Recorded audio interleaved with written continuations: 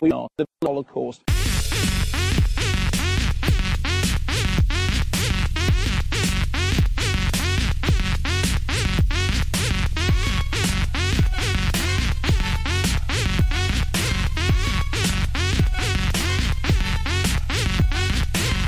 Welcome to We Are the Holocaust. Hello, Bouncy. Hello, Rob. I hope you're ready, because there's a storm brewing. There is a storm. We've just seen a vertibird fly over from off of Fallout 3.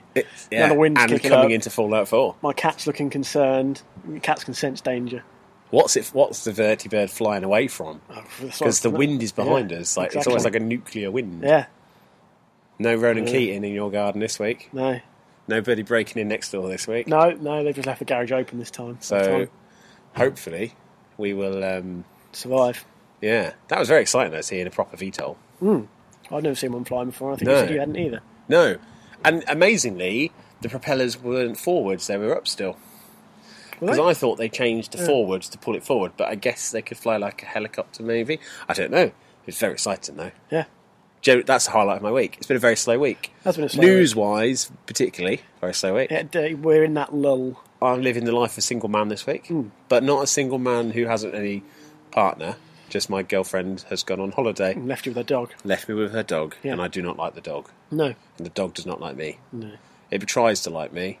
I don't try to like it. Feigns interest in what you're telling it. Well, I'm training it a little bit, because it needs Right. discipline. Right. It was a puppy when they got it, Right. and they trained it to do things like sitting and stuff, but it was just loopy. So now, if you open the back door to let it in from the toilet, it would charge through the house with muddy feet, spin around a bit. Now it walks in, sits on a mat. I close the door, and it'll sit there until I tell it to move. I'll let it dry off, and then I'll let it move. Yeah. That's a good trick. When you say you'll let it move, you mean you get it in a headlock. So when you say it can move... It comes in, and I just put my hand like a policeman in the 60s. Or Chris Pratt in Jurassic World. Yeah, just like that, actually. It's pretty much You can bought yourself a waistcoat. without the leather trousers. Yeah. Just like, just a hand out. And I just go, whoop. I don't think he wore leather trousers. They look a bit leathery. I mean, he's, well worn. I just think if I was looking after dinosaurs... Trouts. If I was looking after trout, I don't have a trout. I think if I was looking after And a big trousers, perm. but no. If I was looking after velociraptors, I'd probably want a bit of protection on my hide. And leather would give you a bit of... So you wouldn't go for assless chaps? Certainly not, no. So it's been a bit weird, because I've been sort of watching telly. Lots of episodes of Always Sunny in Philadelphia. Yep. And whatever else I've been watching, I can't talk properly, apparently. Zoolander. Yep. Watch that. The Other Guys, which is criminally underrated. It is. If for nothing else, the opening 5 minutes of Samuel L. Jackson and Dwayne Johnson is the funniest action buddy cop pastiche I've seen in a long time. Yeah. Where they just come back from... Up there. I always like the bits where he played down his wife, Eva Mendes. Yeah. Oh, she's very plain. And then finally everybody meets her like, what? Sorry, who is this? Who is this? But yeah, just the idea of the opening car chase causing sort of $16 million worth of damage for... But they're the heroes. 3/4 of an ounce of marijuana possession, which was not even a felony. Oh, it was great. If you've not seen it, it's Will Ferrell at his best. Yep. America! He puts his foot down. I did my first dash pop. And oh god, it was Dirty Mike and his boys. Yeah, the hobos have an orgy in his car, and they call it the soup kitchen. Yeah, it's very funny. Funnier than Zoolander, actually, which I do still enjoy. Ooh. That's the first time I've seen Zoolander since it came out. Okay, I still enjoy Zoolander a lot. A lot of the cameos are weird now. In hindsight, where it's like, Gary Shandling. Gary Shandling. Wow, I'd almost forgotten how great Gary Shandling was. But Stephen Dorff and Winona Ryder, and it was a very 90s cameo list. Yeah, I guess Paris Hilton before she did a sex tape. Yeah, I guess that was kind of Stephen Dorff's prime popularity after Blade as well. He was doing that. Whereas Billy Zane has always kind of had that element in the whole, this is your friend Billy Zane. He's cool. And obviously David Bowie's just David Bowie. Yeah, and David Duchovny, being made to look old, now looks about the same as he did in Zoolander. Yep. But minus the weird hand. Sealed hand. It was still very, very good. Yeah. That's still very funny. It's weird looking back, thinking that Will Ferrell wasn't a star then. Yeah, that probably was when he was first. Because it was a sort of Saturday Night Live spin-offy thing, and he kind of got in. Because he did that, and they did the Roxbury about the same time, and it was from there that he started to really. So, or at least over here, he would have been known over there. Oh, yeah, it was Saturday Night Live. But, yeah, a big deal. I watched it with the sequel coming up.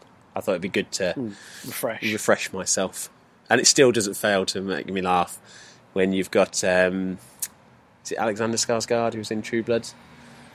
I never watched True Blood. Did you watch Battleship? Yes. With Liam Neeson, who's in that. Is it Alexander Skarsgård? Oh, no, if I see the face. Yeah, the name rings a bell, but I can't put a face to it. He's got blonde hair, very, very good-looking man, but he was one of the models who dies in the... Freak gasoline fight accident. But, yeah, there you go, there he is. Alexander Skarsgård. But it was funny seeing him. Oh, yeah. Yeah, seeing him as like a 20-year-old man, although he'd have been 28 by the look of that birth date. Yep. But yeah, it was just weird seeing him like play it all like you made it look like you didn't understand the joke.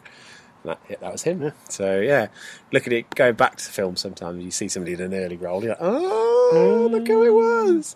Like Tracy Morgan was in The Other Guys and sitting next to. I don't remember him. It has been a long time since I've watched when in The Other Guys they get the bribe. They go to the basketball game. And they've got the front row seats. The basketball game. And they're next to Brooke Shields. I know the scene, yep. I don't remember Tracy Morgan being next to Brooke Shields was Tracy Morgan. Right. And that was another one where it's just like, oh, yeah. If I hadn't seen 30 Rock, I wouldn't have known who Tracy Morgan was. Yeah, true. So, yeah. But they were both very good. Yeah, I just sort of been watching telly, playing Destiny. Yeah. Gazur did the... Galahorn. Yep. I thought, I've got enough strange coins for this. Before they nerf it on September 15th. And then I thought, but that's only a rocket launcher. What I'll do is I'll buy an exotic engram. That'd be better. So I bought that, and then remembered that I already had an exotic piece of gear. Right. And then it gave me a thing for a hunter class. Yeah. Or a Titan class. And I was like, well, I'm using Warlock. Why have you not given me a Warlock piece? Because they haven't fixed that yet. That's what the patch is for. So then I did a load of Galahorn and fix all that. I did some more. And then... I got enough to buy another engram, bought it, got one for my class, but then remembered I already had one for my class. You can only have one equipped at a time. You should have just bought the Galahorn. So I should have bought the Galahorn.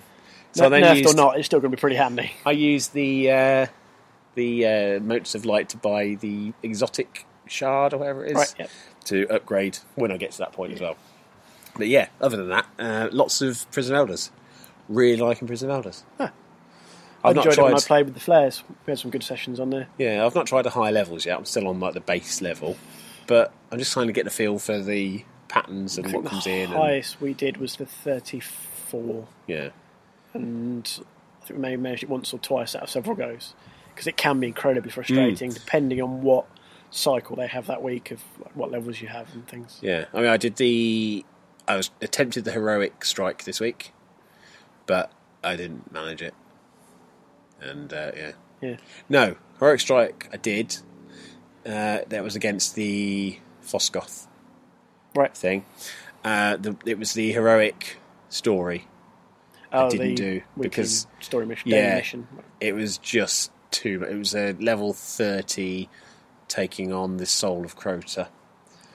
Okay, and I was on my own. Oh yeah, and that was very tricky. Yeah, for sure. So I played Friday briefly with the flares to get the coins to get the Galahorn. Yeah, and I don't know when we'll play again. We played with. Did you get the Galahorn? Yeah, I already had some coins. We literally had to do like the weekly heroic. I think would have been given us enough. Do you believe that it is genuinely random?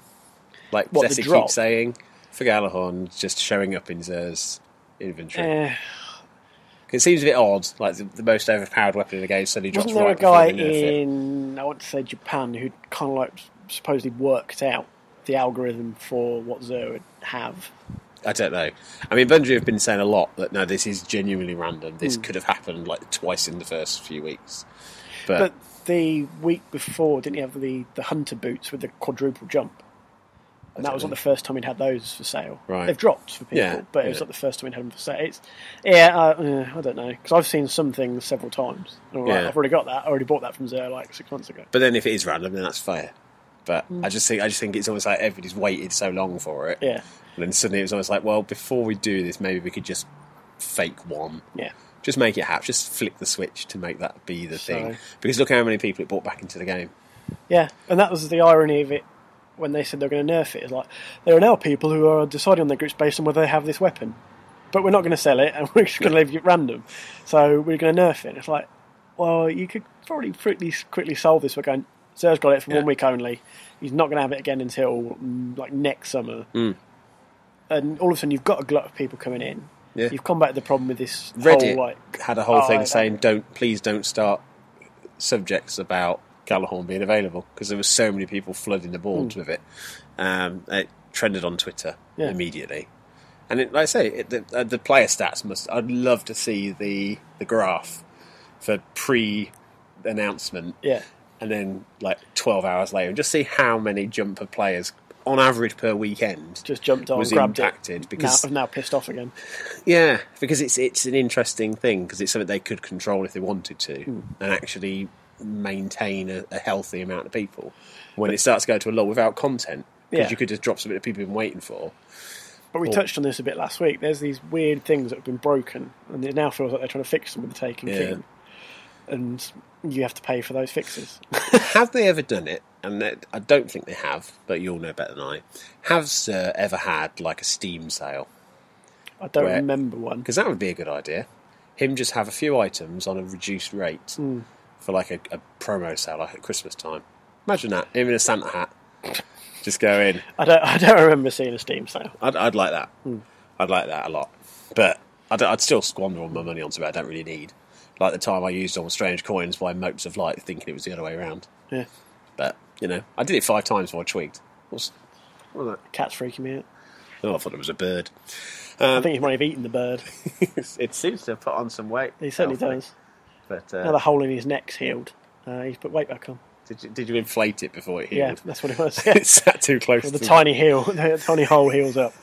We inflate the cat. Yeah, well, we once inflated a squirrel on the Holocaust. True, you did. I certainly did. It was the squirrel off of the Carlin Black Label advert. Oh. So, Yeah. What can you do? So as we mentioned, quiet period in general. Quiet period. Taken King's probably the next big release now. Gears of War Remastered is out next week. Of course it is. So I'm hoping to get that. Pretty much for. And it's not a new game, is it? No. Mad Max is the 3rd of September. Right. But again, is getting.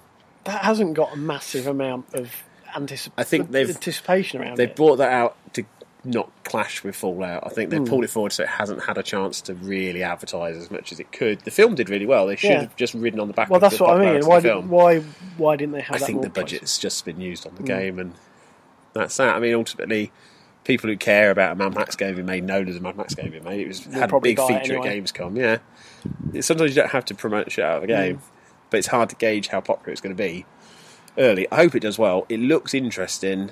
It just looks like a depressing version of Fallout, which is quite stark thing. Yeah.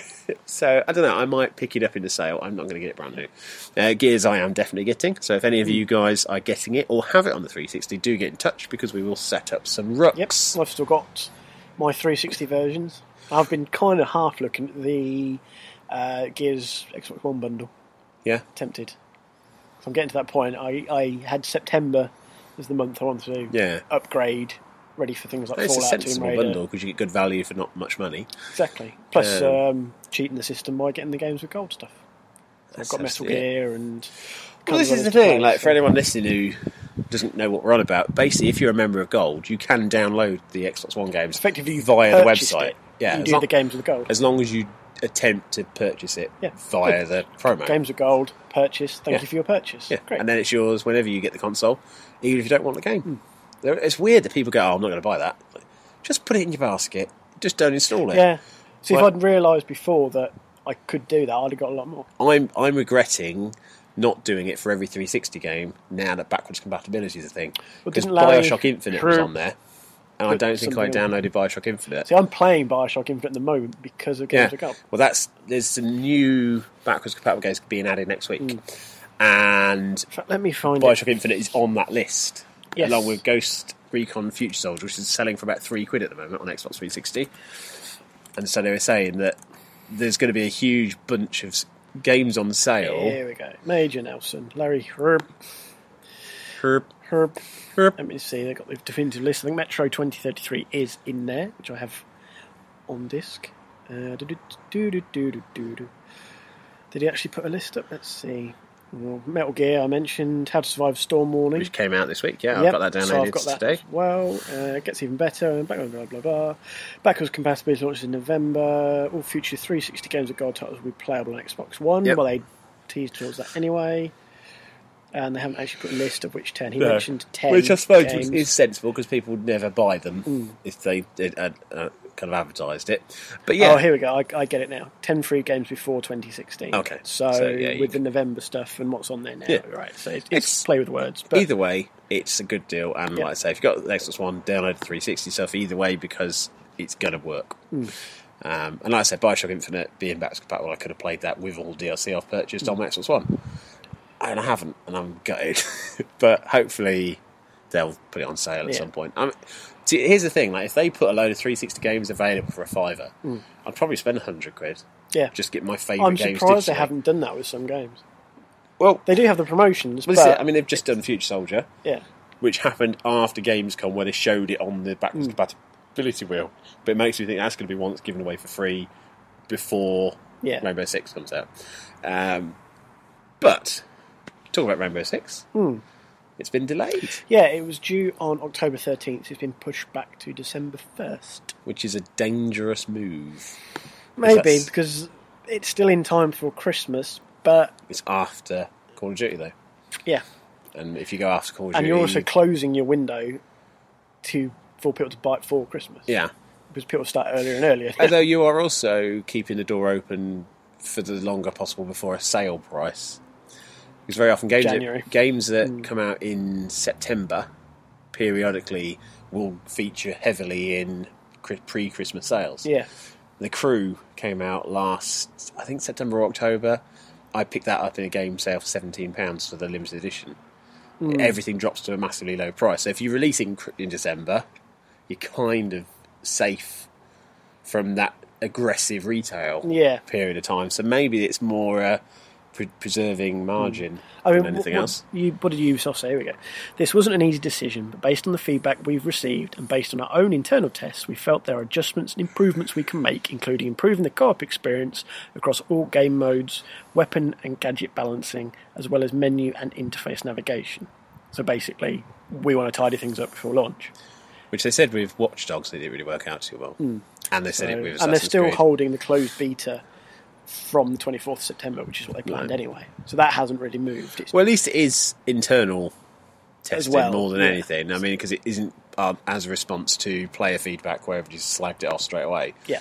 So, yeah. Do you know what? You can't relaunch a game. No. You get one chance. And that was part of the problem with Arkham Knight. Yeah. Is that all these different bits and bobs, mainly with the DLC, went wrong. They're now fighting a battle to recover from that. Speaking about Arkham Knight, I purchased the 2 pre-order bits of DLC. Right. They've made them available for sale. Okay. Or if you've got the season pass, you get them as part of that. Yep. So the Harley Quinn story mission, where you go to Bloodhaven, right, the home of Nightwing, and you get to rescue or liberate Poison Ivy. Okay. So the events of the story is Poison Ivy's working with Scarecrow. Scarecrow basically sends Harley to get her. Playing as Harley, I said last time, maybe Batgirl wasn't as much fun because everyone wants to be Batman. Yep. Playing as Harley proves that's not the case. Right. The Batgirl DLC is just horseshit. The Harley Quinn story mode I enjoyed more, even though it was half the size and it only cost me £1.59. It still makes a mockery of that DLC season pass. Well, this price. is it. Like, so far, I've spent £9, less than £9, and I've got 3 pieces of story DLC. I've got the Red Hood as well, which is the classic comic character. Yep. He goes after Black Mask, the Arkham Origins big bad. And, like both of them play as the characters you'd expect. And like I said, that I bought both of them. It took me no more than an hour, really, to go through them both, just casually. £1.50. Enrich the story a little bit. And like I said, it cost me £3 for the 2. That's not horrendous for a couple of hours. No. And if the Batgirl DLC had cost somewhere near that, say £4, I probably wouldn't have been as critical. Yeah. But the season pass for £35 makes a big deal of you get that content. Now, I don't know whether their original plan was to release it for £1.59, or whether the Batgirl DLC was supposed to release for as cheap as they did. Maybe they were planning on doing it for more, but have decided not to because they've got lots of confidence in it. But I don't feel bad about not buying a season pass, even with the promise of the Burton Batman Batmobile, because I watched to do the racetrack, and I thought, really, I don't know if I'm going to play that for more than one lap of a racetrack. Yeah. Unless they had like a multiplayer racing mode, I can't see myself touching it. So now I'm just waiting for whatever they're going to announce as the next piece of story DLC, which they shouldn't really announce anything until they've got the PC version working, because it would annoy people to think that while they should be doing that, out all this stuff for the consoles. Yeah. I mean, the racetracks are easy because you just take a graphic designer. They said the woman. There was a female art designer. She watched the two Burton films and merged them together. So you were kind of driving through a movie set, right? And there were different stages based on. So you'd go down the street, and they have the Joker balloons, and then you'd go into the Penguins underground lair, and there'd be penguins jumping off the. And it looked very cool, but it's a couple of people's work. Yeah, it's not a big job. Whereas, if they are working on story DLC, I would be annoyed if I was a PC owner, thinking, "Hang on a minute, why aren't you fixing the game I've paid for?" Yeah. Okay, you may have refunded me, but still. That's not the point. I kind of want to play that. Stop making new stuff because they will wait. Yeah, that's fine. So, yeah. I mean, at the moment, like I say, I'm £9. I'm adding up everything I want to buy, and I will buy it individually. And I don't think it's ever going to come near £35. No. And so my advice is still wait for a sale on the season pass or buy the content you actually want. But the two small pieces are worth playing through. Do you know what is good value I discovered this week? Yeah. Episode 1 of The Wolf Among Us was free. Was it really? On the 360 marketplace, so I grabbed that. Really enjoyed the story. Typical Telltale glitches in there, especially the penultimate scene in the bar. Yeah. Glitch to hell. Yeah. Awful. Ruined that whole segment, really. The whole of those 5 chapters has that issue. It has a lot of juddery moments as well. I'm now at the point of... I have my new Microsoft account. I've finally got all that sorted. Microsoft, the whole weird situation with it. So I have got money there. Do I spend £10 on the season pass? I would say no. What I would recommend is on the Xbox One, they have a Telltale collection. Yep, that's what I was just about to say. And it's normally £70. Right. But they've periodically reduced that to £35. £35 for both The Walking Deads, plus 400 Days, plus Game of Thrones, plus The Borderlands, plus The Wolf Among Us. That's a lot of games for not a lot of money. And they haven't fixed any issues, really. No. But it doesn't matter because I've got Game of Thrones, though, and Walking Dead 1, and at least part of 2. Yeah. So, I don't know. I mean, really, what I would like them to do one way or the other is announce backwards compatibility for more arcade games. Because if they give those as backwards compatible, then I don't need to buy anymore. Because I would consider buying the pack purely for Borderlands and Game of Thrones, which I haven't bought anything of, thinking, well, they're like £12 each. So that's £25. So for an extra tenner, I'm getting all the other games Xbox One compatible, which is an incentive. Yeah. But if they're going to make it backwards compatible, then it doesn't matter because I've already got them, and I can save some money. But yeah, it's interesting. Lots of new stuff on the horizon, most of which will be playable at EGX. So let's talk about Eurogamer / EGX, as it's now called. Because, people don't know it as EGX, do they? No. Eurogamer Expo. Yes. Now in Birmingham. Yeah. Oh, with the Brummies. Yeah. Nice hearing it. It's not too bad, is it? That'll be Ringo Starr. Well, you know what? Yellow Submarine. I think North. I think Slightly Dim. You think I think Ringo Starr. Yeah. Why is he hawking shoes now? He's selling sketches. Is he really? Yeah. I'm sure he's probably running low on money now after that Luke J. Thomas gig dried up on him. Yeah, well. I did get disappointed when the new Thomas film came out, Sodor's Legend of the Lost Treasure, right? Starring, oh god, I'm trying to think his name now. The guy who played Stephen Hawking, Eddie Redmayne. Eddie Redmayne and John Hurt were the big two stars, along with Olivia Colman, no Ringo Starr. Oh. And so everybody's going in. I was saying to the parents, enjoy your film there, enjoy your film, said Nathan. And they were laughing, and the kids were just looking at me and saying, I have no idea why that's funny. Stop talking to that weirdo, Daddy! What voice is that? Stop talking to that And then I remembered that they've not had Ringo Starr and Thomas for a long time. Sad, isn't it? So, that film, no Ringo at all. But there are lots of games at Eurogamer, and we're going on the Thursday. Yes. Possibly again at the weekend. Possibly. Depending on whether people are going to be offering us drink. because, you know... Or just going to be there for us to meet up with. I'll settle for that. That seems a fair compromise. Yeah. So if you're going to be there on a Saturday or the Sunday, let us know. Or the Thursday, even. Well, the Thursday, we're definitely going. Yeah. That's not... We don't care if people are going non-negotiable. or not. It'd be nice if people are there, but we're there to work. The weekend, we're there to play. Yep. Because we work hard and we play hard. Yep. We are the Holocaust. Coming in your ears. And we will, if on the Saturday, if you... Not like that. But we'll be chatting to you. Yeah.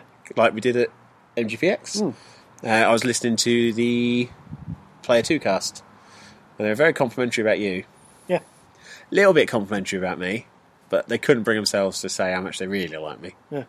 Just that I made them feel very welcome. Yeah. Which was the important part. And that's something we like to do. So we'll be there on Thursday to play some games. But what games, Rob? What games are available? Ones they have currently announced as being playable. Can I do like a huzzah or a boo? If you want to. Actually, should we both just say whether we're excited or not for each title? You read them and then I'll react, then you react, then I'll read them. These are the ones they've currently announced as being playable at EGX, Eurogamer 2015. Assassin's Creed Syndicate. Yeah. Saying that, every time I played... dropped out the Assassin's Creed series at 3. And every time I've played Assassin's Creed at EGX or Eurogamer Expo, I've always been a bit disappointed that I didn't get to play the game for longer. So I probably won't bother playing it. But I'm very excited to see it running. Yeah. Because I want to see how Victorian London looks. Because it looks beautiful from the stills and some of the videos. Yeah, well, the trailer looked also, they did a lot of promo work for this earlier in the year. When it was E3, they actually opened up little barbershop things in London where you could go in and get like temporary tattoos and stuff. So they've got a bit of a budget to promote this. So all those costumes exist in London. So it could be that they'll have a lot of people dressed up, which I quite like. Yeah. So that would be good. Nice touch. FIFA 16. New FIFA. Fuck all 16. Well, I enjoy an odd game of FIFA. I very rarely buy the newest edition just because it's not worth spending £40 or £50 on. The digital copy of that at the moment on CD keys is only £37. That's not bad. Which is cheaper than the retail copy will be. So I could quite go for more of these. Like Gears of War, as I mentioned, I'm buying that digital. It's $29.99 digital or $29.99 on disc. Well, let me think for a second. Which one do I want to be poking in and out for half an hour? Definitely be buying the digital version. So, right. Homefront: The Revolution. Very excited for this. I am. I didn't play the first one. No. But what I've seen of this one definitely has my interest. The first one had a lot of really good little features. The thing at Homefront, the whole concept should have been right up my street. I just never got around to playing. A lot of people didn't, and then in THQ went bust. Yeah. And so it kind of fell on the forefront. And I'm glad this one happened because they look like they've taken their time and actually come out with something that reacts to... Because it does look like Far Cry mixed with Call of Duty, which is great. Yeah. I don't mind that. I'm fine with that as well. Just Cause 3. I've got Just Cause 2 via Games with Gold, so I need to give that a proper play. But again, the idea behind the whole Just Cause series does intrigue me, that sandboxy type. So I remembered after I wrote my article saying about how you can hold onto a gas cylinder and fly to the moon. You could sort of do that in Just Cause 2. You could shoot a grapple gun at it and shoot it, and it would fire up and it would drag you behind it on the string, which was almost as cool as holding onto it. Yep, but not quite. So yeah, interesting to see where that goes, especially with the Xbox One or the next gen technology. So. Yeah, and multiplayer as well, which was crazy on the PC version. Yep, I can imagine. Mirror's Edge Catalyst. This is probably the game I'm most interested to play because they said it's a big open world this time. There's no linear element, and I don't know how that will work because the linear element was almost like Portal, where there was a set start and end, but you could kind of vary how you got there a little bit. But the point was there was a set start and end, and there was very clear signposts as to where to keep going. Yeah. If it's a big open world, are we going to have very intrusive head-up display? Because that's what Mirror's Edge didn't have. It was pretty much, you knew roughly where you wanted to go because you followed the red markers and you were just trying to keep the pace up to get there as quick as possible. So I'm interested because I loved Mirror's Edge. I have doubts about how it's going to play in an open world. And that's something you can only work out by hands-on time. So that one I'd probably be first in line for. Cool. Need for Speed? Yeah. I don't think I've played a Need for Speed game for years. Probably go back to the PlayStation 2. I love the Need for Speed franchise. But this one, it's not appealed to me that much. I don't know what it is. It's because it's a reboot. And they seem to have had elements from Underground and Undercover mixed together. The last one I really enjoyed, the Rivals. Yep. I really like that. So, I don't know, it's on EA Access, which I also bought again this week because I thought my girlfriend on holiday, Dragon Age Inquisition was added to it. Oh. So I thought £6, play that for a month. Yeah. I'll do that. Haven't touched it. Haven't even installed it. But, never mind. Plants vs. Zombies Garden Warfare 2. Do I need to say how excited I am for that? I think we can anticipate that you might be quite excited for this. I am very excited. I don't know if I'll play it because I don't need convincing. Yeah. That's the other thing. Like when it comes to strategies for Eurogamer, never queue for something you know you're going to buy unless you're like an absolute diehard fan. Like if Fallout 4 gets announced as playable, yes, of course we're going to play it. Right? Fighting people to get it. And we'll, physically. But that's because we don't want to wait until it actually comes out. And the same happens with Call of Duty. Everybody wants to be the first to play Call of Duty. I get that. But with things like Garden Warfare 2, the trailers are enough. And the gameplay of the first is enough. And I know it's going to be about 20 quid. Yeah. And I know I'm getting it. So, hopefully people will play it and love it. Because that's the thing. It's to convince people really who don't play it. But who's going to queue up for an hour to play a game that they think is a childish baby's game? Garden Warfare always gets this from COD fans. They're like, oh, it's a stupid baby game. It's really not. Played it again this week. Fucking love it. It's as good as multiplayer shooting gets. And they're still doing community events. I logged in at the end of a community event which was to kill the large behemoth zombies. And I think they said they'd killed something like 50 million of them between all the online games in a fortnight. Yeah. So there's a big community still playing that game. And everybody got a reward for taking part. So, yeah, Star Wars Battlefront. Yeah, speaking of games we'll probably end up buying, so should we play them? I think I probably will try and have a go at this. I want to have a go at this more for the fact that there might be something Star Wars related as a freebie if you play it. Ooh. Titanfall, when they did that, EA did that. They gave out little Hitman figures a couple of years ago. Yeah, so Titanfall they gave the patches. Yep. I went on patch. I wouldn't want to risk not getting a Star Wars freebie. I think I just want to play Battlefront. And see, I don't really like the Battlefront games. I used to love the Battlefront game. Yeah, I loved Battlefield. I'm really looking forward to this one. But never Battlefront. However, the trailer for the dogfight mode absolutely has me hooked. There we go. I don't want to play on the ground. I just want to be a TIE fighter pilot. I just want to be a TIE fighter X-Wing pilot. versus TIE fighter, that was a good game. Yeah, but imagine that in the world of Battlefront and with the power of next gen. Yeah.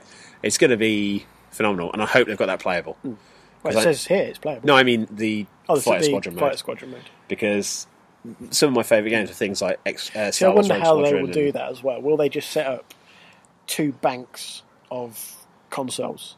So you've got Rebels Empire, and then it'll just be a random level, a set. Yeah, usually that's how it works. Will it all just be Hoth, Team A, Team B, go, end of game, piss off, next group, sit down? Normally they will have one level. Yeah. So it'll be the same level for everyone because I'm just it's easier to gauge. With Titanfall, they just took you through 16 at a time, or whatever it was, 8 at a time, and you went in, and they did that right actually because it was a big queue for Titanfall. Yeah. I waited an hour and 40 minutes to play that. And when you're about an hour in, you've got to sit down and they put a film on for you for 10 minutes and you watched how to play the game. And that was the best thing in the world. Yeah. Because it was a completely new concept and it showed you all the basic elements. So when you got the game, you already had a rough idea. Yeah. What you didn't have that. You didn't have to have that tutorial. You've got one go and you're not sitting there going, oh, what do I do? Like straight away, you pushing buttons to see what everything does, and it's accidentally kill yourself. And I started that. I jumped on a wall ran immediately because the game had already told me in that little film. So they could do something like that with Star Wars because they know there's going to be a queue. Gamescom, they had an AT-AT walker built, and they had something else as well. I forget what the other thing was. May have been a crashed X-wing. I can't remember, but they had some big set stuff they'd built. So I'd quite like to see an Endor fight or a Sullust, which they've talked about being I wonder if they'll go for Hoth, playable. Just because it's such a classic battle, and it features vehicles as well. It does. I mean, it wouldn't surprise me. But I suppose Endor could have speeder bikes. Yeah, it'd have speeder bikes. Then you'll have the Battle of Endor above it, potentially. So, and you've got the if you go slightly above the trees, you've got all sorts. You've got ATSTs and AT-ATs because the AT-AT travels with Darth Vader on it in the film. So, yeah, there's loads of potential for stuff. but we will see when we play it. The Assembly. I know absolutely jack shit. No, neither do I. And I'm looking at who made it. I don't even know Dreams. anything. It sounds familiar, but I couldn't tell you anything about it. So let's have a little Google. I am popping it open here. It sounds interesting, doesn't it? Well, you draw the line. The Assembly, a mysterious organisation hidden from the world, has been experimenting outside the constraints of government scrutiny and society's morals. It's a VR game. I remember this now. There's a dead crow as a picture. Yeah. And a man looking sad. There's virtual reality experience. There's not a lot had been said about it, but yeah, it's coming out in the Morpheus platform, and Morpheus, the Oculus Rift, HTC Vive, story-led adventure coming soon. Yeah. So yeah, it's I've heard little bits about it, but I didn't know that was the Assembly. I just read about it as something else. But as soon as you started describing it, first public hands-on will be it. See, I'd quite like to try that because again, it's one of those things where if it's something, see, this is the other thing. Like, don't play the stuff you already know about. Go to the indie game sections and play stuff like playing Montague's Mount, and I've played Gang Beasts. Like Gang Beasts is doing really well on PC. Double Fine, the Tim Schafer company, they picked it up and published it. It's a phenomenal game. It's basically giant jelly babies in an arena causing massive damage. And it's kind of... Have you ever played Surgeon Simulator? No. But you've seen it, where it's like really clunky and difficult. Basically, you've got a grab option, and you can kind of like then just move and ram people through windows and drop them in fire pits and stuff. It was great fun. I played that at Rezzed, and then it got huge. And then when I saw it at Eurogamer later that year, I was talking to a couple of developers who were saying that there was actually a bidding war over that game. All those different publishers wanted it. And, you know, as you're scrolling through these games now... there's loads where names just mean nothing because we don't know about them. Yeah. But any of these could be the next great indie game. And Bears can't drift. And do you know what else you'll find? These will have the people who made them with it. I remember. Not PR people who just go, yeah, just take your turn, please. Here's your freebie. Go away. Guns of Icarus. Guns of Icarus is very good. I have played that. Iron Fish. Nature's Zombie Apocalypse. I'm very keen to play that. Punch Club. It's a twin-stick shooter. Zomboid, is some very nice people make that. Onikira, Demon Killer. Thingy's there as well again, Prison Architect. And I think War for the Overworld is there again, as they always are. RPG Tycoon. Hello. What? Yeah, see? Yeah. But there's lots of stuff there that actually should be a good look. And there's never massive queues for them. Yep. And the left field stuff is quite exciting as well. Galactose Intolerant is what I'm looking for.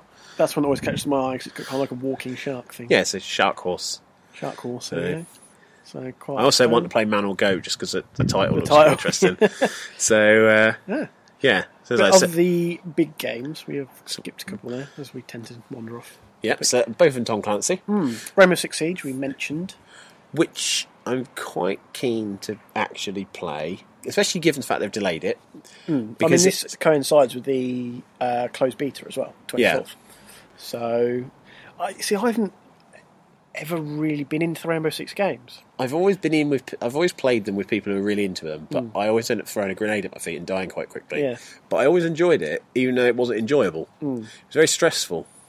Yeah. And this seems even more stressful because it's a siege situation, rather than just taking on terrorists in a casino. This is like you're at a building and they've got hostages and you need to do the right thing. But then that could also be an incredible experience with the right players. Yeah. Now, that's the issue I've got with a hands-on at a game show. Nobody's played the game before. Everybody's going to be a bit... Hey. So what they've done in the past, Alien Colonial Marines, I think it was, had good multiplayer, and they had the developers playing as the aliens. That's the first time anybody said Alien Colonial Marines and good in the same sentence. But the multiplayer was solid. I'm sure it was what it was. And yes, it was, because when I got my lanyard, my Whaling Utility lanyard, and they had the developers playing as the aliens because they're very complicated to control. You're up on the walls and 360-degree platform. So the idea was most people who play it have played a first-person shooter, so you're the grunt, and actually the aliens should be very dangerous. Yeah. But in reality terms, if you see an alien shoot it a few times, it will die. So having the developers play it meant that the kind of the risk was higher. Unfortunately, that's what was wrong with the game, really. The AI just wasn't good enough. And so that played well. So maybe with Siege, they could have a couple of, like, stool pigeons just sat there going, like, we're in there with you. I'll help coordinate or whatever. I doubt they will. They'll probably just let people play it. And then in Division. Yeah. which I've been keeping an eye on. The original trailer teaser intrigued a lot of people. It did. And then the next news video that came out did make it look a little bit generic, maybe. Yeah. And so I don't want to say it diminished anticipation, but it created a little bit of caution. I think I was expecting more of a survival horror experience, and it seemed to be more you're a soldier in a war zone experience. Yeah. And so it's been pushed back to 2016, which isn't a massive surprise. I think a lot of people thought having it out this year was always a bit ambitious. Yeah.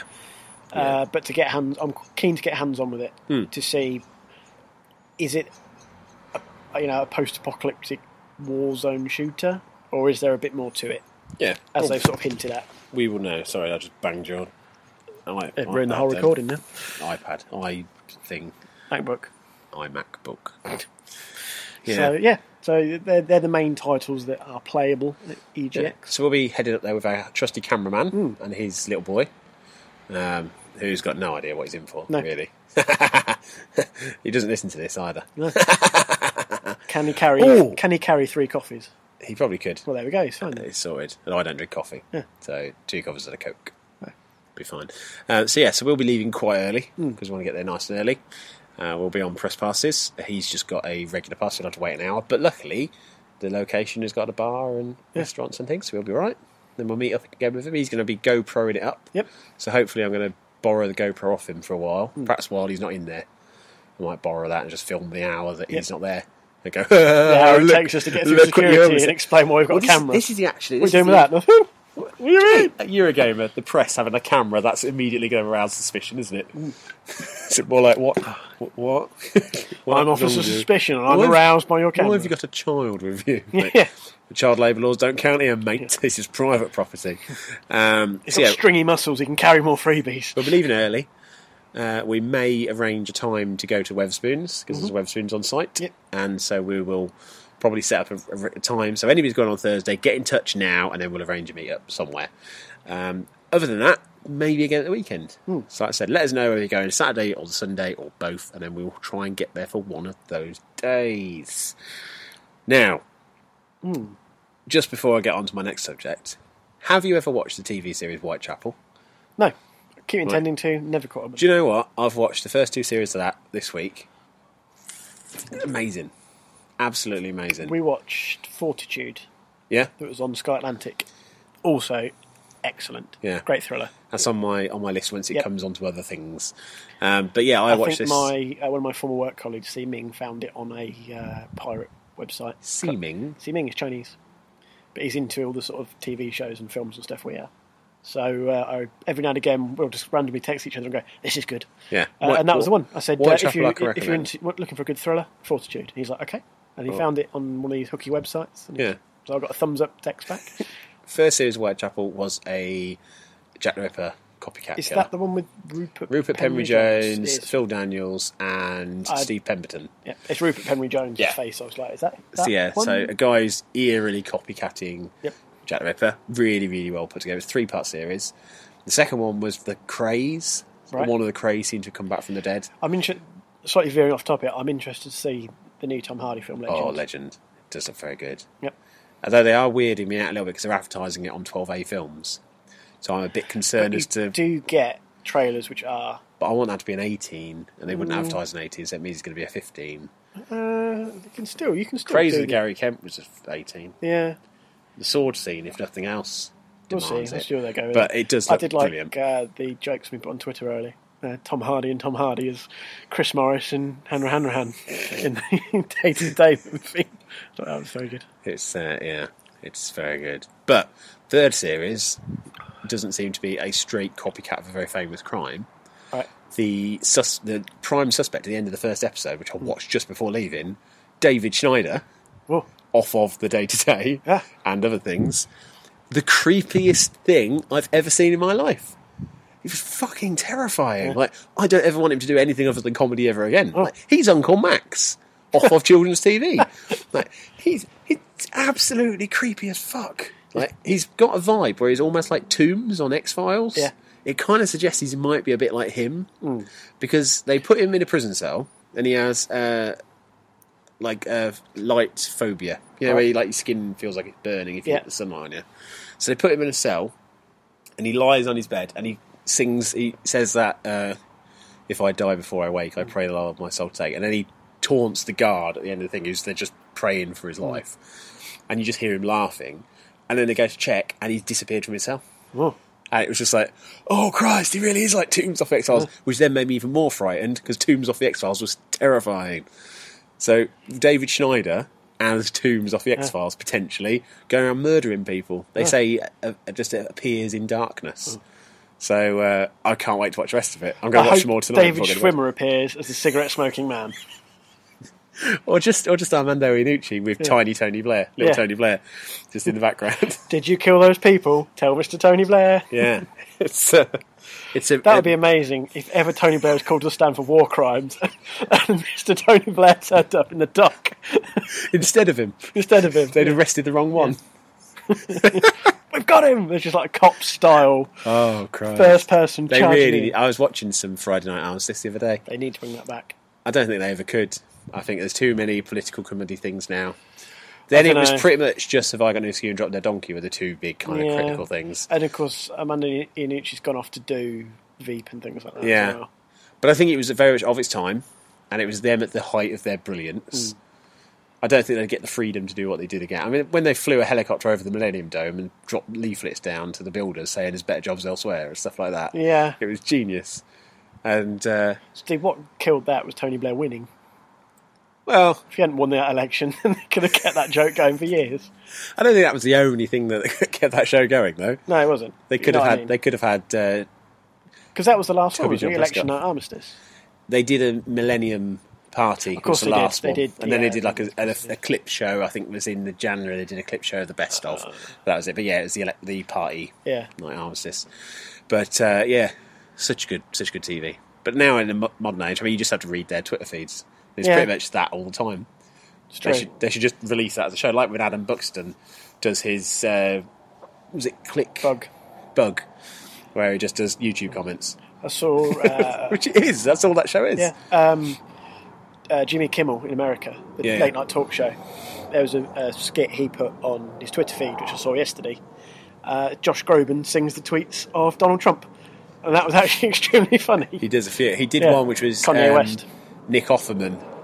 Yep, from reading very feminine pop stars tweets, and one. I know it was like Nickelodeon TV stars and Disney Channel TV stars, and one was like, and he's like chops a massive piece of wood, puts the axe on his shoulder. He went, "Sometimes I just want to put lipstick all over my face," and then goes back to it, and it's him just sarcastically reading tweets. He does it a lot, and it's always brilliant because people are going for it. But yeah, so. Whitechapel, thoroughly recommend to anybody who can get hold of it. Yeah, I know it is on Netflix. I think it was on Amazon Prime Video. I think it's on the Skybox. Yeah, it's probably on there because it was a BBC series, so they tend to get out everywhere. So do that. Now, let's talk about Amiquo.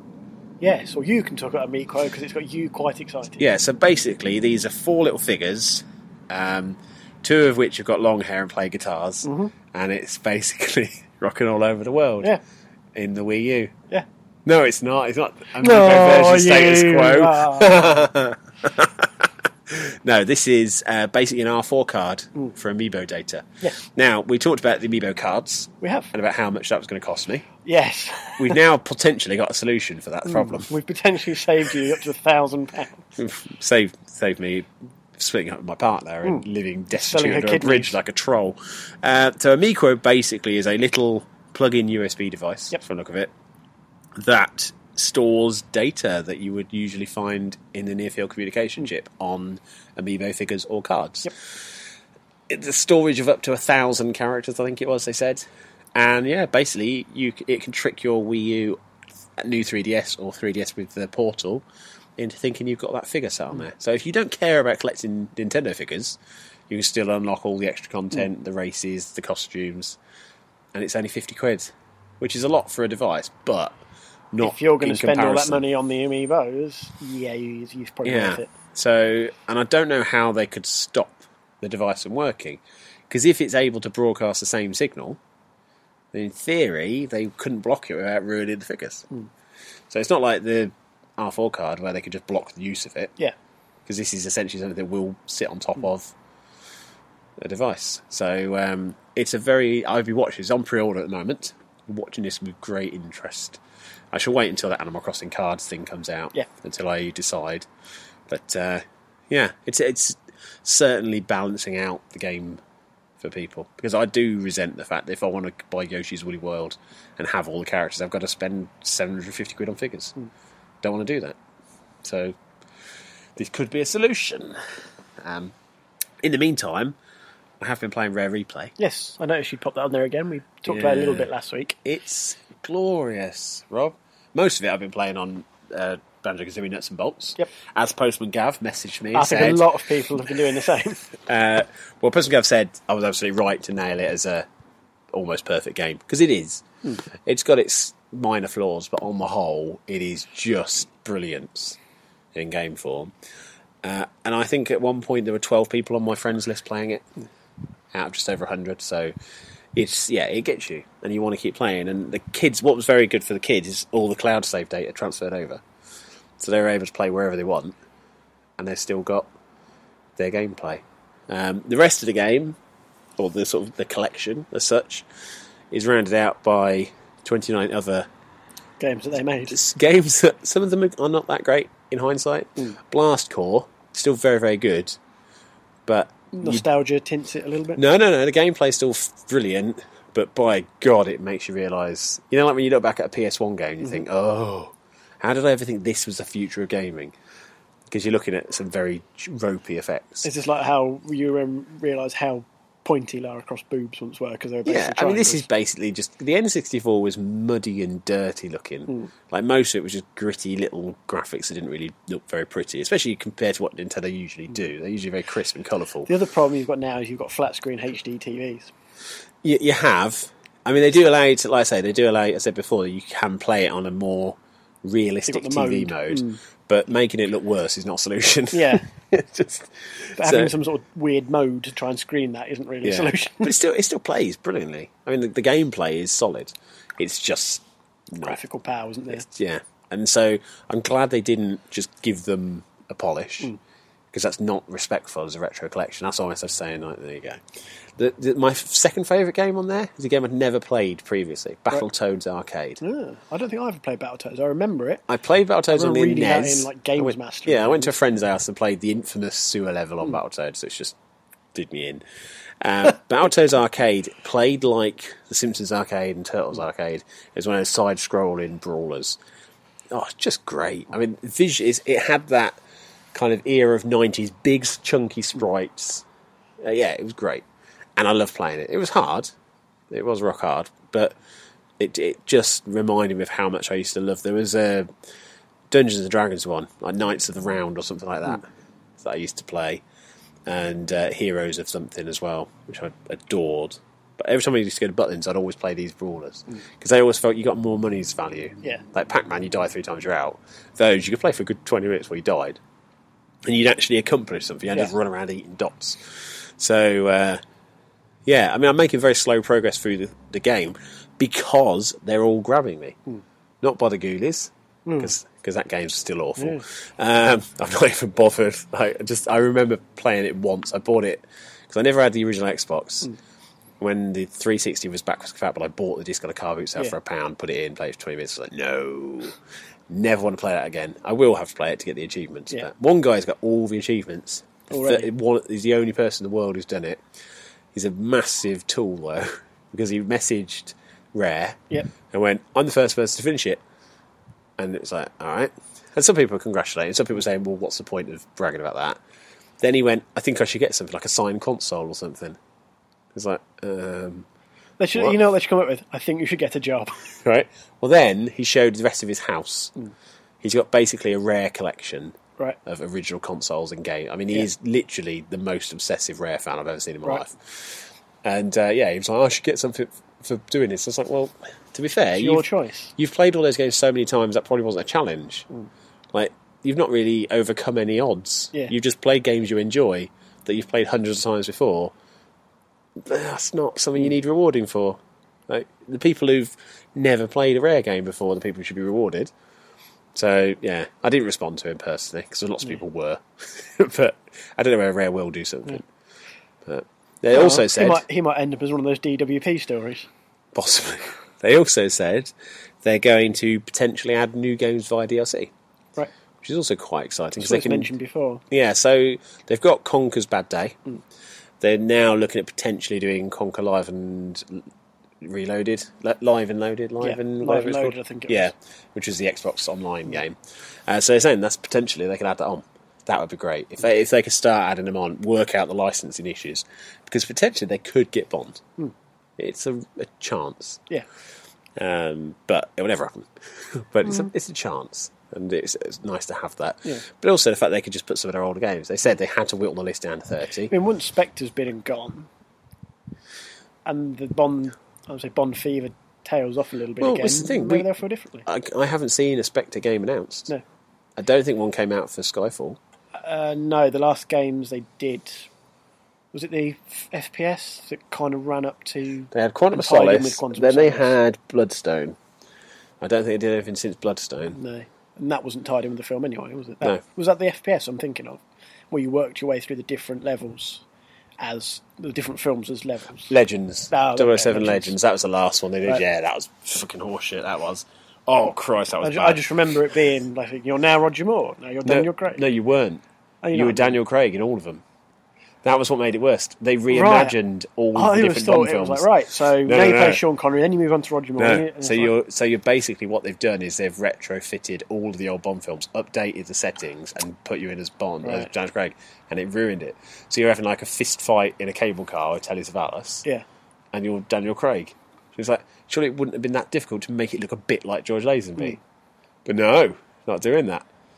It was very weird. Yeah. And it wasn't good. I listened to the concept completely. Yeah. There's one mission where you walk through a room, and I think it was one of the earlier ones. I think it was based on Goldfinger, potentially. I can't remember which one. But there's a swimming pool. Was there a woman painted gold? Area. No. It wasn't Goldfinger then. There might have been later. But you couldn't walk through any of that area. You hit an invisible wall if you tried to. And there was like little tiny steps. You couldn't go over those steps. You could only go it's terrible. And I love Destiny. Bond. I got stuck on small rocks. Like become legend, stuck on a rock. Fuck off. And they had some of the boss fights were like QuickTime events, and it wouldn't show you on screen what you had to push, or it wouldn't tell you what gadget you need to use. So you just have to randomly try things, and then it would set off an alarm. You die, and you're just like, I don't know what this is. It was an awful game, and because they had Skyfall in that as a mission. I remember now. Right. It came out just before it. And they said, when the film's out, we'll do a mission based on Skyfall. I never played it because I think I burnt the disc in a fire at that point. Not even worth trading in. I bought it at launch. Somebody else will buy it. I have to burn it. And I was so looking forward to it because the idea of playing classic Bond levels. Because they did From Russia with Love on the PS2, which was phenomenally good. You played as Sean Connery. I think they even had his likeness and voice for that. Yeah. And it was great. And I thought it was going to be that. And then when it came out to be Daniel Craig, it's just like, what? You're messing with the classics now. Like, I'll go on record and say, after Spectre, and they've set up Blofeld as a character and Spectre as an organisation, there isn't much stopping them remaking the old books. Yeah. Like, I'd love that. Them to do Man with a Golden Gun in today's climate, like, update all of that, because they can. Yeah. Like, the films weren't close to the books at all. Bond was a drunk, violent, nasty person in the books, and some of them went wildly, like Moonraker. Yeah. Couldn't have been more different if it tried. So, I don't know, I'd kind of like the next Bond films to be based on the old books. I do Man with a Golden Gun, do Live and Let Die. Don't get Paul McCartney to do any song. But, you know, hey, that was a good song, man. It was a good song when Guns N' Roses did it. And my friend is working with a company that's making the Bond title sequence for Spectre. Spoiler, it involves ink. Potentially squid ink or octopus ink. That's a thing. But he's been trying to find out who sung the Bond theme, because there's still betting open on it. Ooh. So he's trying to work out. So I've given him some advice, one of which is, I can't believe Ellie Goulding got the gig. And then wait to see what somebody's response is. Because if they're like, obviously it's not Ellie Goulding. If they're like, oh, yeah, you know that as well, then go and put £100 bet on immediately. So I might know next week, and I'll leak it on this show. And I'll get some downloads, won't it? Oh, imagine that! Like, yeah, if you want to win £1,000 off of a bookies, listen to this podcast. You want to get my friend fired and win yourself a bet? Oh, he's on a trial. It won't matter. What, 30-day trial? No, he's on a work placement. He's working as a runner, so he's had some very exciting adventures already. Like, every time I talk to him, he's like, "The stuff I can't tell you about. The stuff is just too weird not to tell you." And so, yeah, 1 minute he's running to fetch 2 bottles of specific water for a producer who won't drink anything other than this water. And the next minute he's working on a Bond sequence. So, yeah, quite interesting. But yeah, the maker of the sequence claims she doesn't know what the song is, but I thought that makes it difficult to edit to, surely. Yeah. Like, you must have a rough idea. Unless they've just got, like, the Stephen Hawking machine to sing the lyrics. And they're just playing to a piece of music. Because I suppose they could do that without the lyrics over the top. Yeah. But, so Squid Ink, it looks like, or Octopus Ink, it looks like it's going to be the main theme of the titles. Which, if that comes true, my mate's definitely working with people who are working on the Bond title scenes. If it doesn't come true, my mate's full of bullshit. Yeah. So that's how I can find out, and then I will never talk to him again. He's working on the new Hervé Bowl film, he just doesn't want to admit it. No, because he quit, didn't he? He said he's never going to do crowdfunding again, and he blamed everybody. He'll be back. He'll be back. Of course he'll be back. But yeah, so in short, Rare Replay, brilliant. I'd love to talk more about it. But we to have be honest, to talk about other people who do films doing other things. No, but with Rare Replay, I've only played like 3 games on it because they're so good. I don't want to play the others yet. I want to savour it. I want to keep it going for as long as possible. And it's just incredible value. Like I said, the digital version was £20. I'd pay that just for nuts and bolts. And I did, really. So yeah, it's fabulous. So yeah. What about other directors? Tim Burton's turning on the Blackpool Illuminations. Oh, great. What? Well, he did film his new film there, the orphanagey thing, the children's home film with Samuel L. Jackson in it.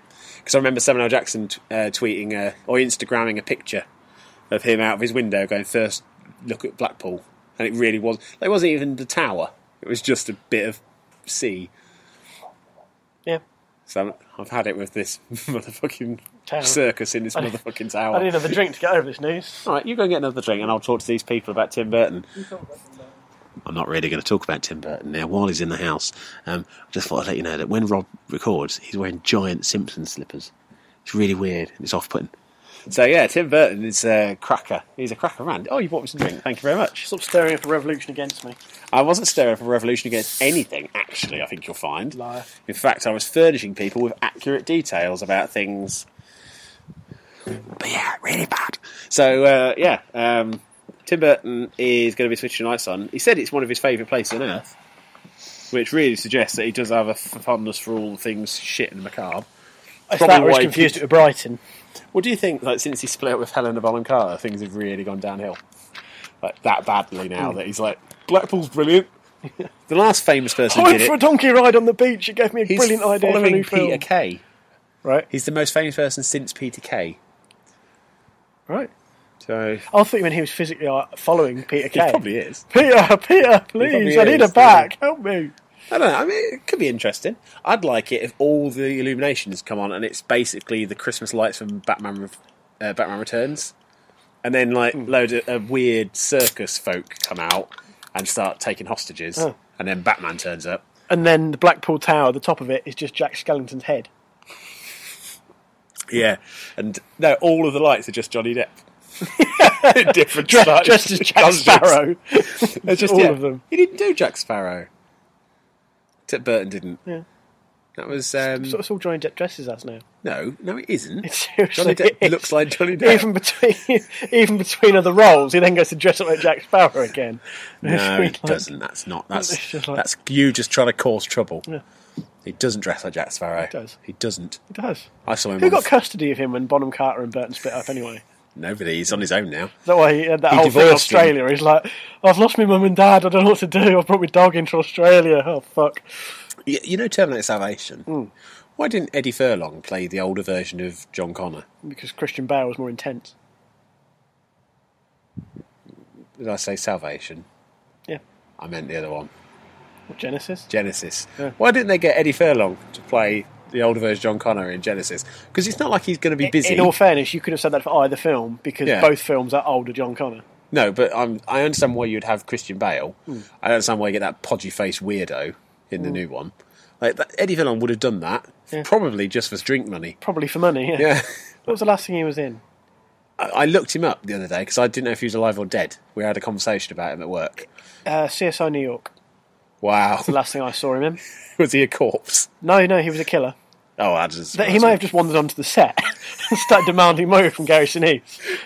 Give me money and I'll leave, Gary. Film this man. He looks Gary, like he's a killer. I know you're friends with Kevin Bacon, Gary. Please, give me some money. Oh, I'll tell you what else is quite exciting. That ginger kid who used to be on the back of my bike hanging out in the car. Seeking Perfection. Right. Is a book about the making of Tremors. And the I saw you tweet about this, I think. Yeah, it's one of the guys who worked for SFX magazine has basically exhaustively researched the series, and it's going to be re-released with details for the fifth film, which has got Jamie Alexander in it as the son of Burt Gummer. But yeah, it's very interesting. I may be pulling some strings at work to get that shown because I love Tremors, and I'd love to see that at the cinema. Can you pull strings to get a film shown at work? I've done it before. Yes, you have. And I will do it again, because if there's nothing that makes me happier, it's pulling strings. It's killing your boss and taking over. No, it's not a choice. I'm still loving the job. I had Kevin and Anna over. Yes, I saw Kevin Bin. They came over last week. Have we done the show since then? Yes, we did a show last week. We mentioned it though, did we? No. No, they came over. We talked to... It was off the air. We talked to Emma because Emma took our little girl to see Minions. It was her first trip to the cinema, and you mentioned that Kevin and Anna from the Church Game. They came over with their kids, and they were lovely. One of Kev's daughters wanted to have a little dance on the stage, which Kev was worried she was going to fall off or something. So Kev got up there and fell off himself? No. Kev wouldn't have managed it upstairs. He's a decrepit old man in real life. He is. He's like, like the Wizard of Oz, the old 1930s one, where Kev's like that, basically. You think he's all fluff and banter, but actually he's just a cranky old man behind a curtain. I never thought he was all fluff and everything. I always thought he was a cranky old man. Oh, well, you saw through his cunning ruse. Yeah. As a Peterborough United fan, he's meant to be a cranky old man. But yeah, they enjoyed it. Everybody enjoys the Lux. The Lux is a lovely place. I know. And more people should go there. Definitely. But not so many anymore, because we have only got 70 seats. 67 seats. 3 wheelchair spaces. Yeah. Although apparently, I have been told, that on occasion people have bought a wheelchair just so they can sit on these seats. Yeah. Which is great. Like, I love that idea. There's a Rocky Horror live show on, and I'm tempted to go dressed as Dr. Scott in a wheelchair, just so I can have a wheelchair space. I still paid the same ticket price, but I thought it'd be quite funny just to wheel myself in character, and then people wouldn't know if I was disabled or not. Yeah. We also said... You got up at the end. Well, started singing. Actually, I could put this out on the show as well, because somebody who listens to the show might be able to help us out. We're doing... I need a wheelchair. We're showing Sing-Along Monty Python and the Holy Grail in November, and we're looking for a quadriplegic to play the Black Knight. Okay. Because we thought it'd be really funny if we just wheeled one in. Because people are asked to dress up, and I just thought, if you're a quadriplegic, you're going to have a sense of humour. Because if anything I've learned from the last leg is disabled people are funny. Yep. And I didn't know if there was someone with multiple amputations who would be willing to become the Black Knight just for the night. They'd get a free ticket, and it'd be awesome because I'd get to wheel a torso around for the day. Yeah. Obviously, they'd be alive. Yeah. And probably happy. Hopefully. But if you listen to the show and you are just a torso, to get in touch. Probably use speech to type for recognition to send us an email, but or just tell someone to email us, or use Twitter. I know there's lots of accessibility things to say, and I know all of this stuff. Like I don't know, I'm talking like I've got no idea what disabled access is to technology. When I spend lots of time writing about it. Very odd. Beyond Eyes, I mentioned that last week. Yeah. Speaking of things, that's getting some weird reviews. People say how slow and boring it is. I don't think people are quite sure what to make of it. I think people are kind of misunderstanding who you're playing as. Yeah. One of them said, you can't run. It's like, you're blind! Like, running's like shooting a big red barrel that you're standing next to, surely. It's like standing on top of Everest in a pair of skis and you've never skied before. It's like the biggest criticism seems to be every review that's given it a really bad review. It's like, it's just too slow. You ever walked in a game before? Oh, it's terrible. Don't walk. Like, well, what? Yeah. You're blind. But there does seem to be some weird mixed feeling about it. But it's phenomenal. Ignore those reviews. Same with Pixels. Go see it. I know I mentioned it last week, but really, go and see it. We had a mixed martial arts fighter come and see it, and he loved it. And his wife loved it, and his kid loved it. Yeah. That's about as good as it gets, reviews. He tweeted about it, and we retweeted it from the cinema account because it was like, well, if someone who could actually kill us in a fight thinks it's good, we'll go with that. Of course, we'll go with that. But yeah, I've literally every person that's come out. We need to send Shogun Pumba to see it now, just if he goes to shit. Well, and then you can stand in the middle of the two people. Go, I don't know who to believe anymore. Well, Dalek went to see it earlier this week. Okay. And he was tweeting about how much he genuinely loved it. He tweeted me in on that as well. Right. So obviously hadn't listened to the podcast at that point where I'd said I loved it. But, you know, it is a genuine joy. Yeah. And I watched it again the other night. And I'm going to go and see it again, probably another 2 times. Yeah, you can tell you get free cinema tickets now. Well, you know what? Yeah. And... but do you know what? I probably would have still paid to see a ticket anyway, because I would have wanted to see it. Yeah. And then beyond that, I probably would have gone back again. So yeah, I'm going to arrange it, and if you guys go, I'll probably come along with you as well. And I know Emma would like to see it. So. Just see your faces when you're all happy at the end with the good finish. Peter Dinklage's last joke, which is so good, Rob. Is it a Destiny joke? No. At no point does he go, "That wizard came from the moon." That's a missed opportunity there. It really is. Right, finally, Tabletop Gaming Magazine is a thing. It's a thing. Here's one here. Here's one. That's the sound effect of a magazine being shaking your magazine at me. I bought this one. You've got a copy that you didn't buy. I didn't. I won. I won a competition on the Player 2 cast. You did, which frankly I should have won that. Nah, and I waited until they announced who won before I bought it, because I was thinking I'm going to win that. My suggestion was Scott Pilgrim. Yeah, good suggestion. Scott Pilgrim Battle board Royale. Game. Yeah, well, let's be honest. All tabletop gamers are bloodthirsty, really. It's just not fair.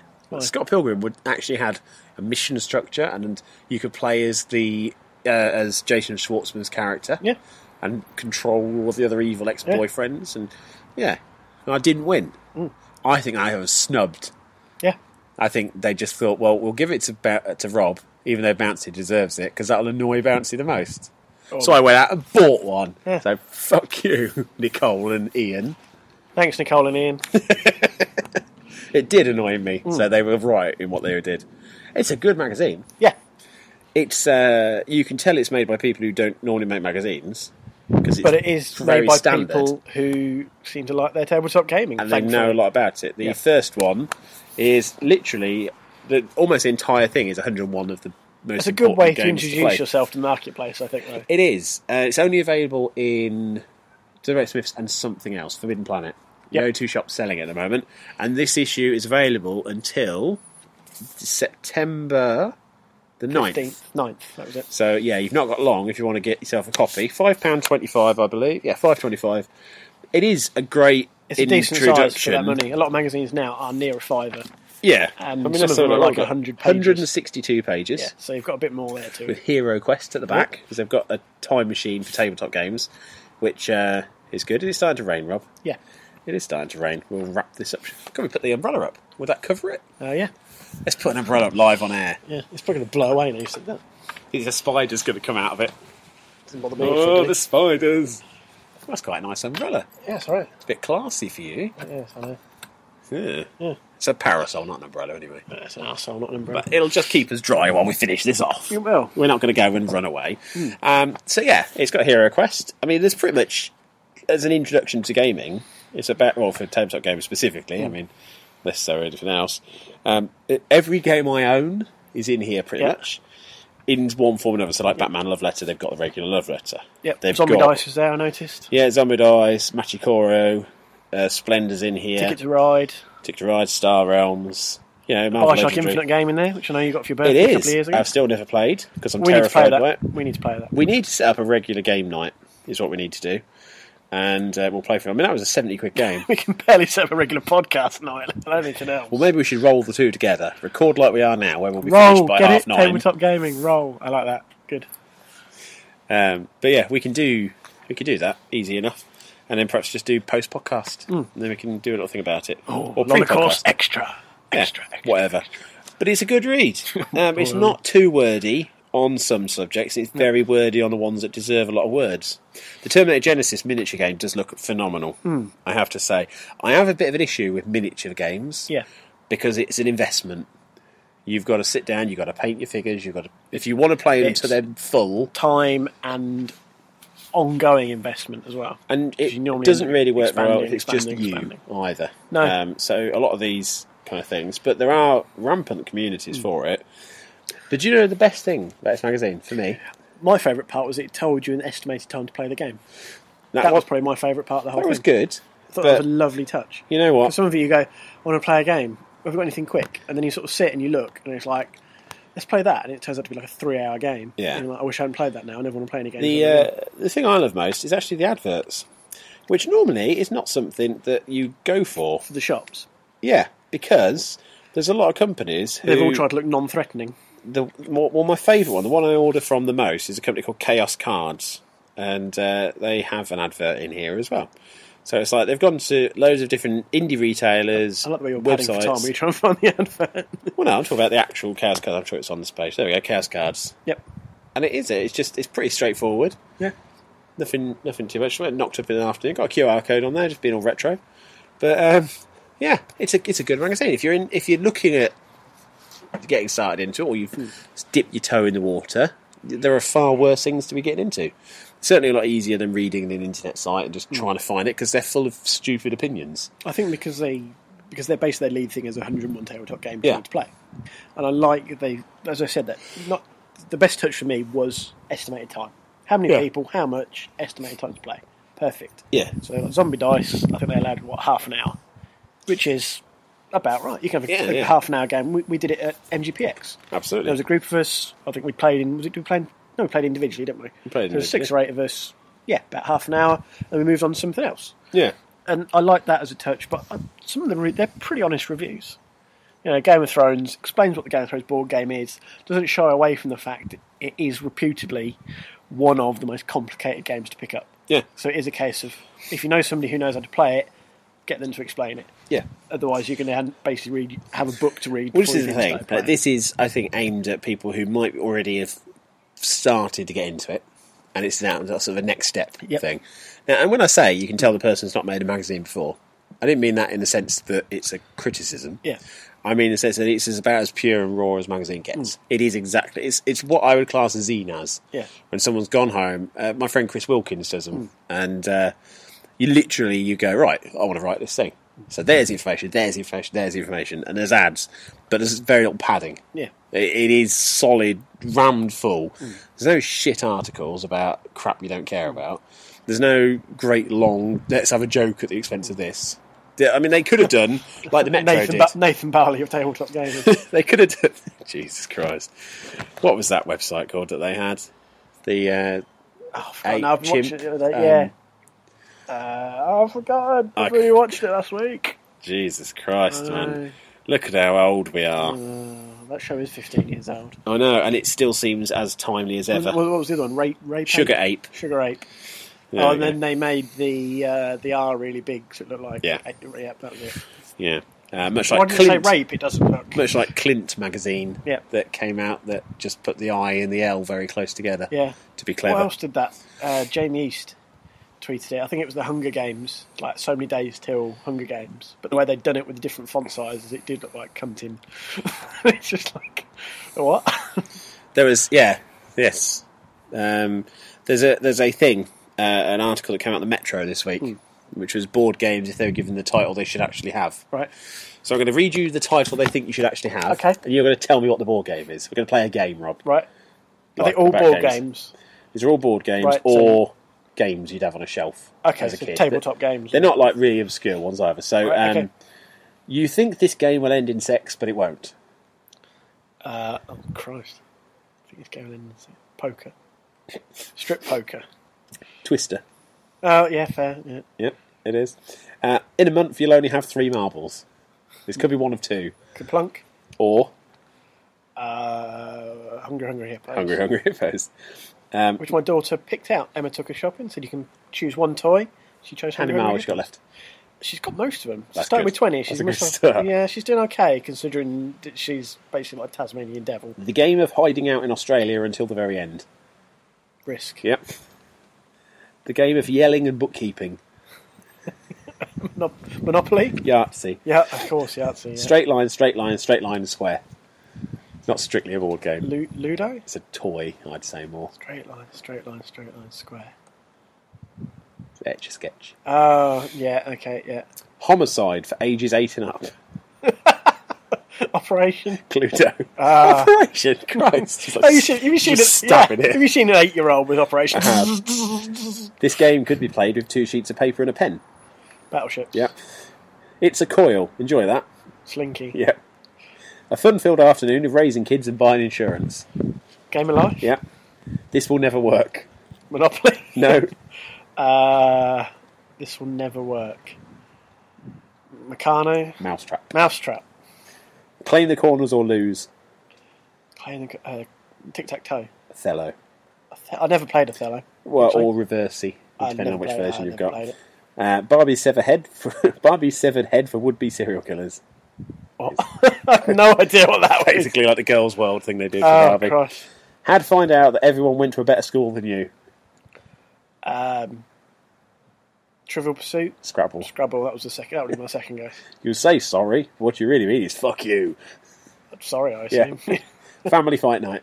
Monopoly. Yeah. It's going to be one something like that. But that's what could have been in that magazine. That's what I'm trying to get at. Is if it was going to be the Metro, which is basically the toilet paper of the underground, it would have had stuff like that, and it hasn't. And I'm glad, and I hope they never do, because there's room for that in editorial content. But what it needs to do is it needs to be very respectful to something that is essentially a very expensive hobby. It's also a growing hobby again. Yeah. It's getting, or appears to be becoming more popular, either because more people are talking about it. Yeah. So it's always been popular, but behind closed doors. Yeah, and I think websites offering this stuff has also helped a lot. Because before, where would you have bought that sort of board game 20 years ago?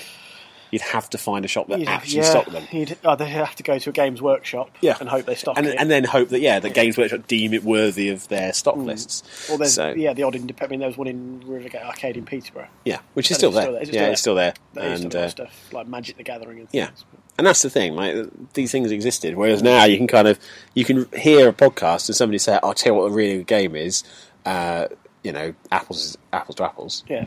And then it's you on can go online and buy social it. media and things as well. It starts to spread. And I mean, look at the rise of Cards Against Humanity. For all of its strengths and weaknesses, I mean, the joke is over now for me. I still think it's a solid game, but once you've played a lot of the cards so many times, the humour's gone. Yeah. But I think that's also an issue of a lot of board games. Sometimes you just play them once. There's a game I really want. It's called Fun Employed. Right. Which basically you're given a selection of cards which you can play in order in a mock job interview. Right. So the idea is you've got to win the job. So you could probably have like bookkeeping skills, accountancy, the ability to wrestle a rhino to the ground, and you'd play those in the correct order. Yeah. But you've got to word it all, and you've got to come up with this thing. So they said play with the right people. That's the funniest game you can imagine. And Skull as well is a very, very funny game with friends.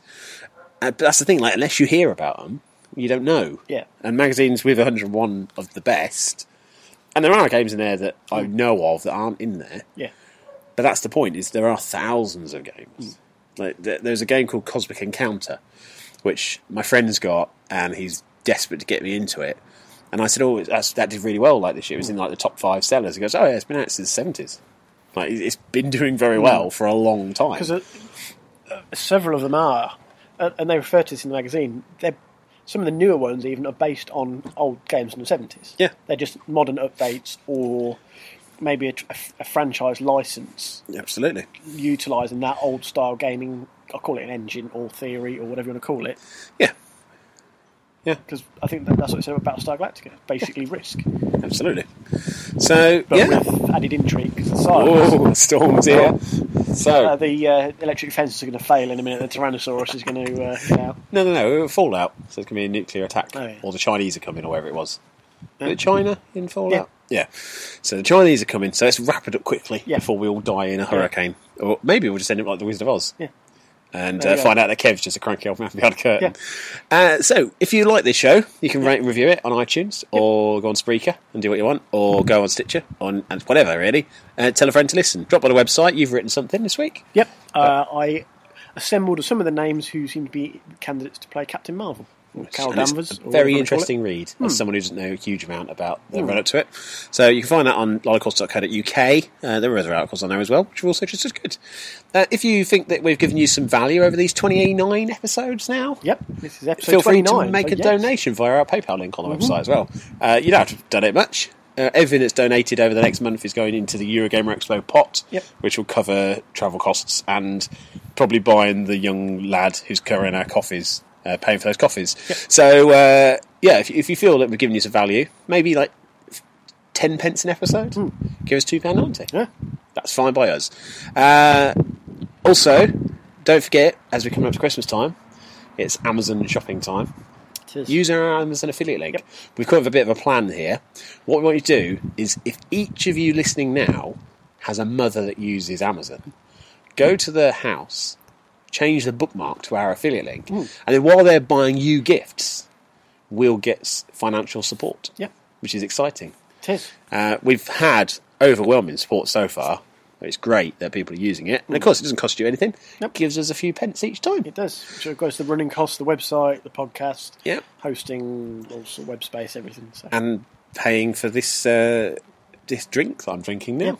So it doesn't. I bought that myself, out of my own money. I'm going to get an expensive slip just left on my kitchen table going, when you're ready.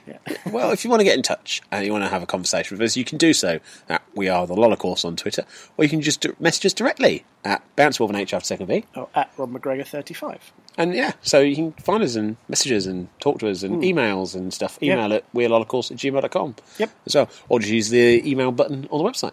Lots of interesting ways to talk to us. But most importantly, do that Amazon affiliate link bookmark thing. Because people don't remember to do it. And nobody really wants to have to go to a website first to then click through to Amazon. Just bookmark it. Like Chrome, you can literally just have an Amazon button at the top. That's what I've done. I put that all over the place. Loads of people don't even know they're using it. No. And also watch Fortitude. Fortitude and Whitechapel. They're both great. So we will be back next week with another show. We will. I'll have played more games, including How to Survive Stormwatch Edition, or whatever it's called, which is downloading as I speak. I should point out we might be a bit later next week because I'm away for a couple of days and then it's your birthday. It is my birthday. Maybe we record one at my birthday party. Yes. No. So it might be later or it might be complete bullshit. or late and complete bullshit. Perhaps. Either way, I'll probably be We'll drunk. work something out. But I'll be excited because it'll be my birthday. So if you want to make a donation to the website to celebrate my birthday, do that. There we go. And Rob will buy me something related out of it. Any donations this week, 10% will go towards my birthday fund. No, they won't. It'll all go towards running costs. Because that also comes out of our pocket, so it will be the same. So, right, enjoy the rest of your week, folks. It's been cracking talking to you from this raining garden under a brolly. And we will see you next week. Say goodbye, Robert. Goodbye, Robert. And goodbye, people all over the world. People,